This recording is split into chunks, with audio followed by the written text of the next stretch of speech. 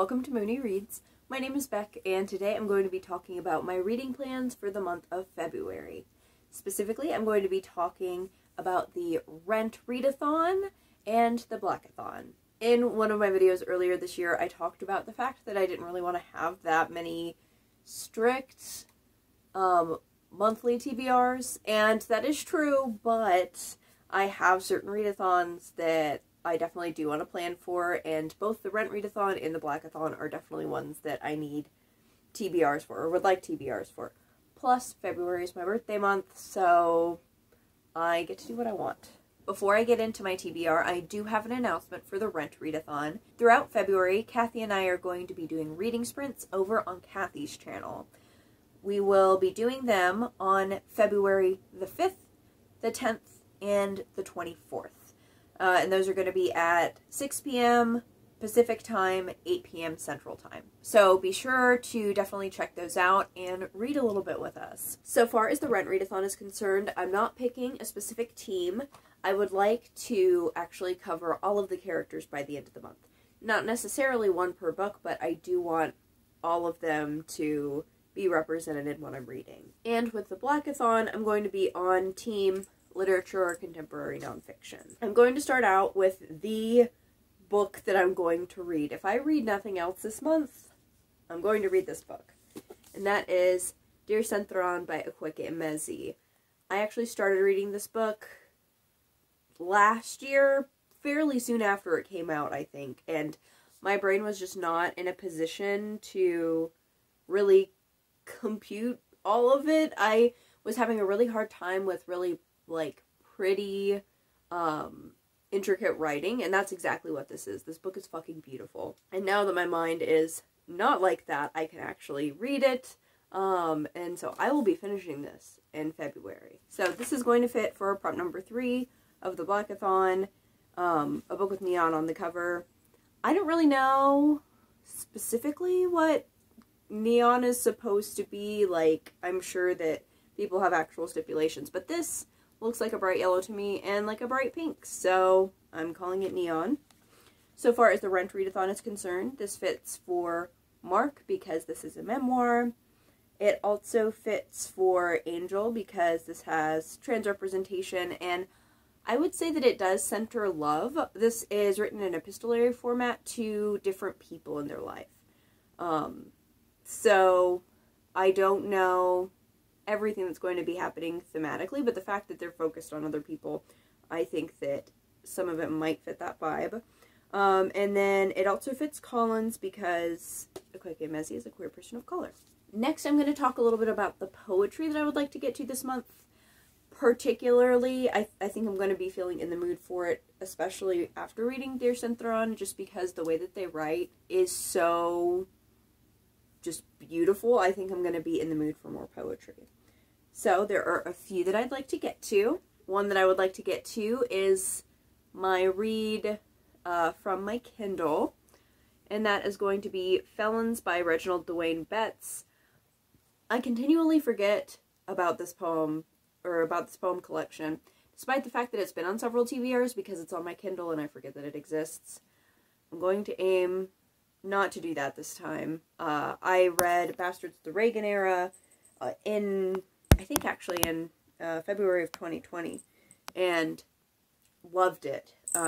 It was really incredible the way that he was able to weave in references to pop culture as well as references to like the classics, and there was a lot going on that was just really great, so I'm super excited for this one. And so far as the Readathons go, it fits the Readathon because it is poetry, so it would fit for Maureen, Joanne because it's nonfiction, and Mark because this is autobiographical poetry. So I think all of these poem collections are going to fit for 3 prompts. And Felon would also fit for Joanne, I guess doubly because it's centering law. Another poetry collection that I intend to read is Poems by Maya Angelou. I actually have already read this one. I read it January of 2019. It's been a while. I think it's time for a revisit, so that's hopefully what I will be doing. And this is going to fit the same 3 prompts as the last book. Mark, Maureen, and Joanne. I would also like to read The Man with the Night Sweats by Tom Gunn. This is a poetry collection about dealing with HIV and AIDS. I don't know very much beyond that. I think I got this rec from Jen the Librarian. This is technically on my HIV and AIDS TBR, so I'd really like to get to it. So this also covers Mark, Maureen, and Joanne, but also Mimi, because it centers HIV or AIDS. Another poetry collection I would like to get to is For Black Trans Girls Who Gotta Cuss a Motherfucker Out When Snatching an Edge Ain't Enough by Dane Figueroa Edidi. And this, I think I only just got it last year, but it has been on my mind for a really long time. I want to say in like 2019, I listened to this author on a podcast. She spoke during the podcast, but also read some of the poetry, and it stuck with me ever since. It is independently published and finally found where to get it. So I'm really stoked about this one. It fits obviously for Mark, Maureen, and Joanne, but also Angel, because there is trans representation, and Collins, because the author is a queer person of color. Then the final poetry collection that I have in this list is I Am the Rage by Dr. Martina McGowan. I don't really know a whole lot about this. I feel like I saw it on a couple of lists, and that's one of the reasons that I wanted to get it. Also, the fragment, or the I don't know if it's a piece of a poem or a whole poem, but the bit on the back also made me really want to get it. And this is about her experience as a Black woman. That's about the extent that I know. I believe that it also fits the Blackathon prompt for a book with neon on the cover, because the yellow and pink are very bright. This also fits Mark, Maureen, and Joanne. Now, in an ideal world, I would read all of those poems. Tentatively, I'm saying that those are the possible things that I could read. Ideally, I'll read all of them, but this is definitely more of a pile of possibilities sort of situation. Next, I have a couple of nonfiction books that I'd like to get to. There's definitely other stuff that I'd like to work on that I don't plan on finishing, so I didn't want to talk about at length too much. Obviously, I'll be working a little bit on Let the Record Show. It's perfect for the Readathon because it's set in New York, centering HIV and AIDS, looking at an organization that's literally mentioned in the show. Definitely not something I'm going to finish, is something I'm going to start. Other nonfiction that I would like to focus on a little bit more, I have All About Love by Bell Hooks. And rather than explaining this exactly, I think I'm just going to read bits from the back. The word love is most often defined as a noun, yet would we all love better if we used it as a verb, writes Bell Hooks as she comes out fighting and on fire in All About Love. Here, at her most provocative and intensely personal, the renowned scholar, cultural critic, and feminist skewers our view of love as romance. In its place, she offers a proactive, new ethic for people and a society bereft with lovelessness. So, that sounds really great. Also, love is, like, perfect. It's like, I don't really subscribe to Valentine's Day. I think you should tell people that you love them all the time, but 'tis the season, I guess. So this would definitely work for Joanne, because this is nonfiction, and Angel, because it centers romance, or another sort of love. And I haven't read it, so I have a really hard time saying what all else it'll fit. I'm wondering, like, well, the first prompt for the Blackathon is the duality of blood and found family. I had a hard time really knowing how specific that was, but I wonder if this will do something surrounding that, because it's looking at love in more complex ways, so it may or may not fit that. Then the next book I definitely want to start. I'm not 100% on if I'm going to finish it. I'm definitely going to start it, though. That is Black Skin, White Mask by Frantz Fanon. This is a look at race in 1950s Francophone society. This is a study that he did during the time. So this is going to fit in the Blackathon for something that is not set in the US, UK, or Canada.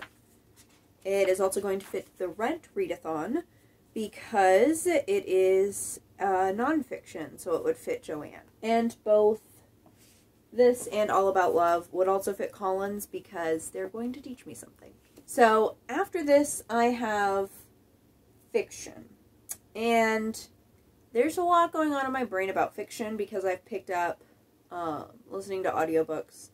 And I never really know what that's going to look like because it's going to depend on like what's available, particularly with Libby. And I think I mood read those even more aggressively than regular books, which is saying something if you look at all of the books that I have yet to finish.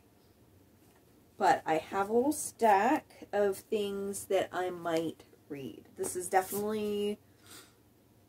I would like to get to all 4 of these, but if I don't, I'm not going to beat myself up over it. So first is one that I'm pretty positive I'm going to be able to get to, and that is Rise to the Sun by Leah Johnson. This, like Dear Synthron, is one that I started last year. Again, reading slump made my brain not work. Now I'm going to get to it. I'm likely going to listen to this on audiobook because I figured out that it was available on Hoopla. So that's why I think I'm going to be able to read it. Or one of the reasons why I think so. And it's also, like, I started to read it and it looks like it's going to be very cute. This is a romance. You go back and forth between perspectives of each of these girls. I think one is bi and one is lesbian. Now, I did see people put trigger warnings for gun violence, which makes me concerned because I don't really want this to be sad. I've heard nothing but great things about Leah Johnson, so I'm sure it's going to be great regardless. But anyways, this should be good. I think it would technically fit the Blackathon for the same prompts that I keep having them for. But this is really bright yellow. I think it's neon. Or maybe yellow is just bright. We'll go with it. This is also going to fit for the Rent Readathon because of Roger. It's definitely a contemporary, and it's set during a music festival, so I think it would fit about music. It also fits Maureen and Joanne, I think, because of the bi and lesbian rep. Angel, because there's a romance at the center of this.